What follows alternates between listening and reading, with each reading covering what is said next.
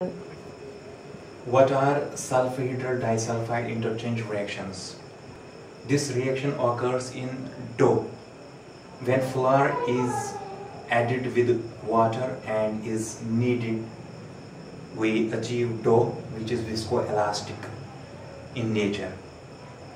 Viscoelastic means the substance has both viscosity and elasticity.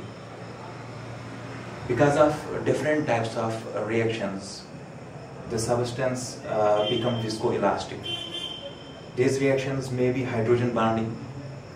The protein chains form the hydrogen bonds. They can also form the hydrophobic interactions. And there may also be sulfhydryl disulfide interchange reactions between the different protein chains. Actually, in wheat flour, there is a glutin protein which is further divided into two groups, gliadins and glutinins. In gliadins, we have cysteine, sulfur-containing amino acids present in it, and they are disulfide in the form of disulfide. They are already just like occupied by disulfide linkages, but they are buried inside the chain and they don't even expose while kneading.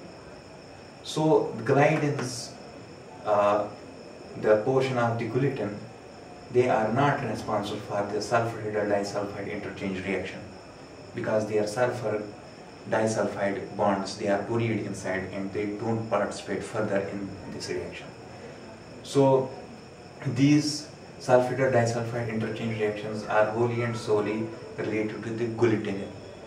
Glutenin protein also contains the cysteine, sulfur-containing amino acid residues, and here also we have disulfide bonds present. But fortunately, we also have free SH groups.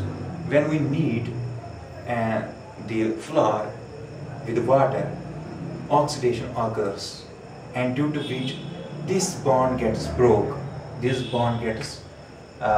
broke down, and this sulfur forms new bond with this free SH group, which causes the extension of the polymer chain, and due to which there is extensive polymerization, which leads to the elastic nature of the dough. This was all about the sulfhydryl disulfide interchange reaction which occurs in dough when dough is kneaded. Thank you.